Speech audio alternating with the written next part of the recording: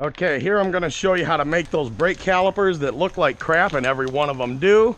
How to make them look like new. Now, mind you, this site is hillbilly magic. There is a more proper way to do this, but I'm showing you how to do it nice, quick, and easy here from your house. I've got some aluminum wheel coating paint. Okay, we're just going to paint them up silver. Make sure you get all the way around the back.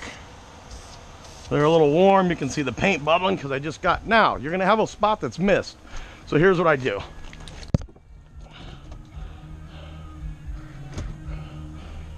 Pull the car a little forward. Get that blank spot.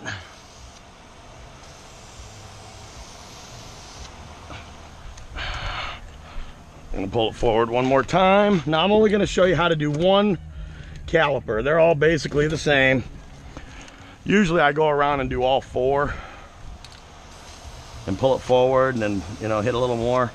I don't have a rag. Once that dries, it's gonna look like it just makes the car look so much better.